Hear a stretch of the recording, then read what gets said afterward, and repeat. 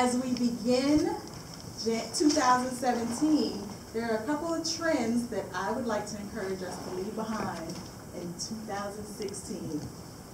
The first are faux freckles.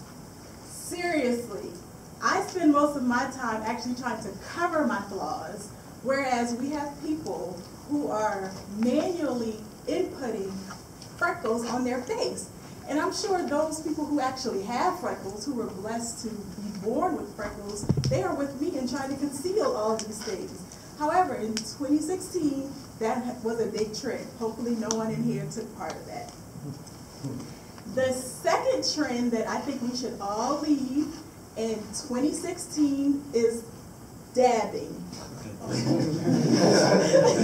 With this dabbing, it was cute, but we are all creative. We must be able to find a new way to celebrate.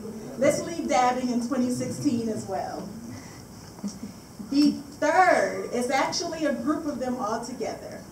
The mannequin challenge,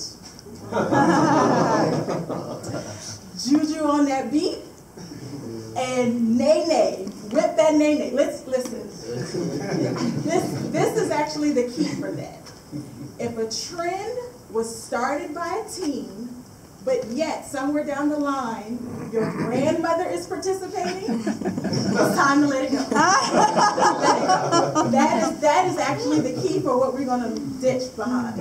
So with that mannequin challenge, juju on that beat, nay nay, we're leaving that in 2016. The fourth and final trend that we must lead in 2016 is photographing our food.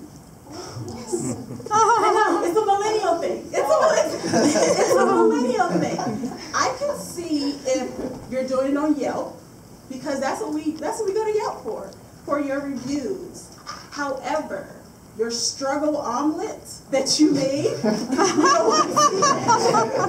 we do not want to see that. I do not want to go through my Instagram and actually see, because this is what happens. I see your struggle plate, and then because you're my friend, I'm conflicted. So am I supposed to like this? Because if I like it, then it's going to encourage you to keep posting. But if I don't like it, then your ego might actually be a little tainted. See, I'm millennials, we got that millennial corner. She agreed. Hold on to it. This is exactly what happens with it. So I am actually encouraging all of us, please. 2016 was an iffy year for most of us, but if we ditch these trends, I am confident that we can come into 2017 with a glorious year. We no longer need faux freckles, the mannequin challenge, the juju on the beat, the nay nay, nor photographing our every meal. Madam Toastmaster.